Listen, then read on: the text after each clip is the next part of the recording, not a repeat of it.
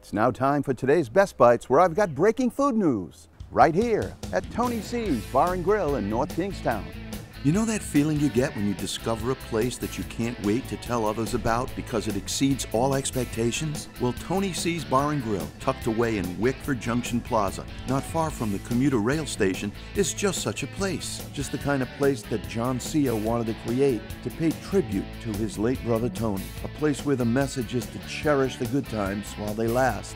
We take a sports bar to the next level. We're family friendly, kids have a great time. We have kids meals. The customers really enjoy coming here. We have a great staff, and it's really a hidden gem. You don't know it's here, but it's one of the most amazing places to come and just actually relax and enjoy yourself.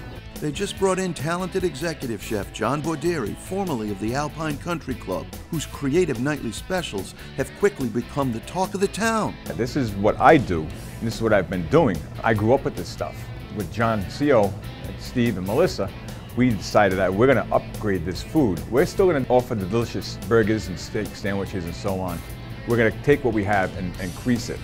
Flavor, quality, presentation. We have the 13 signature cocktails, which are named after all the stops from Wickford to South Station in Boston. Try the Mansfield Ginger Slick, the South Station Mule, and how about the Back Bay Painkiller? They'll be airing every NFL game and tons of college games and fantasy football too. People can come in and have their team with their laptops and set up their fantasy football. People can call up and reserve bar stools and watch the games.